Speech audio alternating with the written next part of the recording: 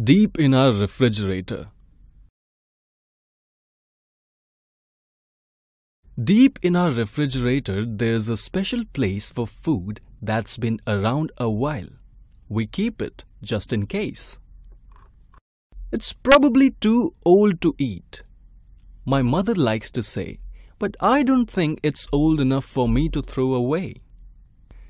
It stays there for a month or more to ripen in the cold, and soon we notice fuzzy clumps of multicolored mold.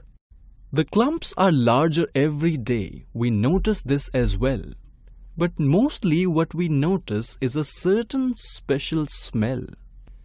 When finally it all becomes a nasty mass of slime, my mother takes it out and says, apparently it's time.